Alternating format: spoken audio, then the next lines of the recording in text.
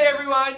Welcome back. Today, we're following on from a video I did a couple of days ago where I unboxed all the Jane Davenport mixed media range. Now I'm unwrapping it.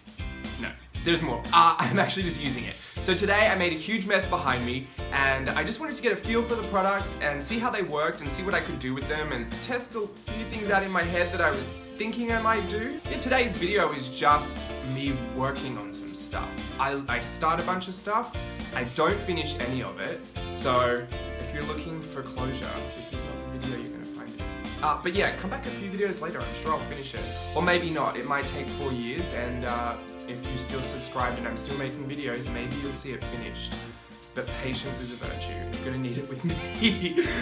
Yeah, so anyway, the stuff I unwrapped and I started using and just played around with it basically. So today is just a time-lapse video of me playing. You'll get a feel for my process and how I work and how erratic it can be.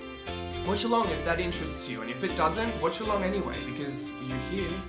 You might as well. Okay, I'm trying to do a shout out. I've done it maybe 5 times now because I am so embarrassing when I do it, but to all the Burke mates out there.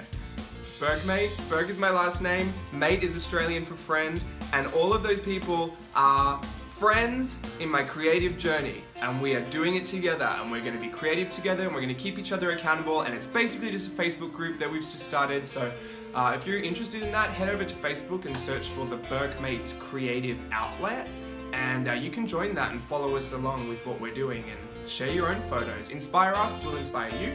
And yeah, jump on the bandwagon. I'm getting ready for the Devon Party projects that I'm trying to think up. If there's anything you like, anything that really stands out to you, put it in the comments below. I'm such a YouTuber doing that. Put it in the comments below. Maybe some of your ideas will happen in front of your eyes in the next video.